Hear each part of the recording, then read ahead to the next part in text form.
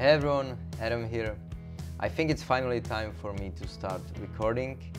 But before I do that, let's create a project template in Logic so that I have a good starting point for each song. So here I have an empty project in the Logic and I'm gonna add a first track. And let's start with the drums. So I'm gonna select the MIDI track. I'm using the Kontakt 7 instrument where I have the Cream drums library.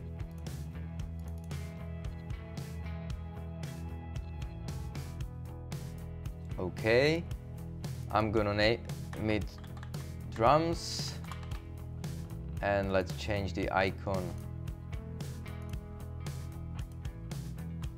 Now we can add a guitar track. So I'm gonna choose the audio, name it demo guitar, and the purpose of this track is not to come up or record a final guitar track, but rather develop an idea or melody that I have into actual song. So it's like a songwriting track where I can experiment, and I don't really care about the tone or effects like reverb or delay here. Really, it's just to come up with a rough structure of the song. I'm gonna change the icon like so. Now the input was selected correctly here. It's the guitar input on my audio interface, but I'm gonna use an impulse response for this. So let's set it up. For that, I'm using the Archetype Rebia plugin from Neural DSP. Okay, so I'm gonna disable all the sections except for the cabinet section. I don't need the left mic, and with the right mic, I'm gonna load the custom impulse response. I'm not that experienced with impulse responses yet, but I have this pack called Science IRs, and I believe it was free and it's pretty good, so that's what I'm gonna use for now. And yeah, that's the first guitar track, and from that we can build more guitar tracks. So I'm gonna duplicate it twice. And that's because we are recording metal, so I'm doing double tracking. So this will be the left guitar track.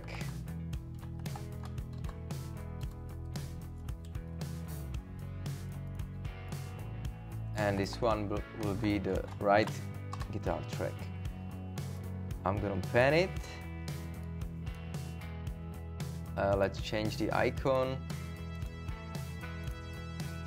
And actually I'm using like a double amp setup. So the right guitar will be using the impulse response, and for the left guitar I'm using my aux box. So I need to disable the plugin here and change the input to aux box left. I'm gonna add another set of guitar tracks, and this will be for the clean guitars. So again, duplicate,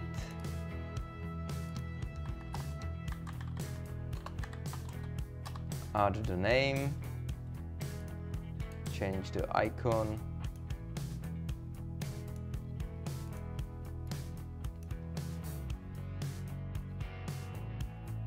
in case you're wondering why I'm using short names like this, that's because I'll probably spend a lot of time here in the mixer, and as you can see there isn't really that much space for the names.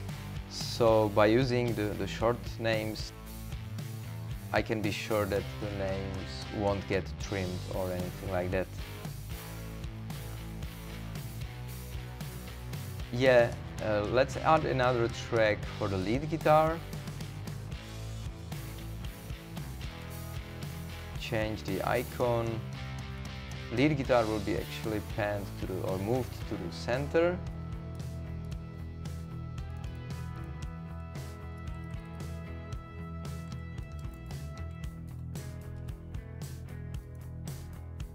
And last but not least, let's add the bass track.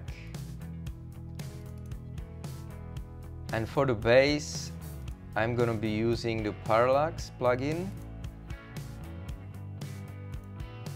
And in a Parallax, I like the nice and warm preset. So that's what I'm gonna set as a default here. I'm gonna change the icon. And yeah, this looks good, this looks nice, I think, but let's add some colors to it so that it looks even nicer.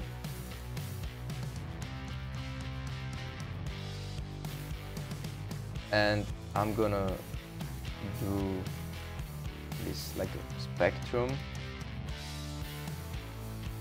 colors.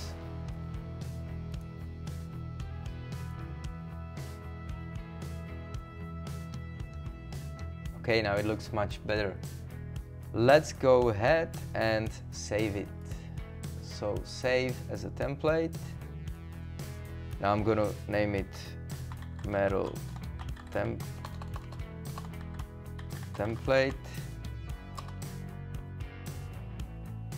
So from now on, whenever I'm starting some new project, new song, I can just click on in the Logic menu. I can go to the New from Template, and it shows here, if I select my templates, it shows me the template that I just created. I'm gonna open it.